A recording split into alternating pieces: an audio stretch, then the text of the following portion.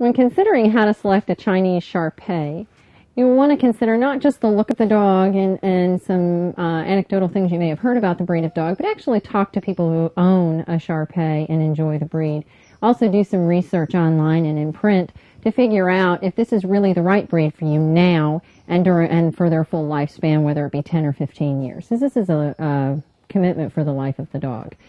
One thing to consider about them is their size. They're generally large medium, run about 60 pounds. These are all general characteristics. Again, individual dogs will vary for sure. Consider their original intent for the breed. In this case, the breed was probably bred to be a guard dog. They may not be good with other dogs. They may not be terribly affectionate towards people because of those characteristics. And so those are things to take into account. And then when you actually go to select an individual dog, highly recommend you work with a reputable breeder who breeds on a small scale, which means that it will be rather expensive, but you're probably getting a dog, and I would research this on the individual breeder, but hopefully would get a dog who is from parents that are fairly steady in terms of health and temperament.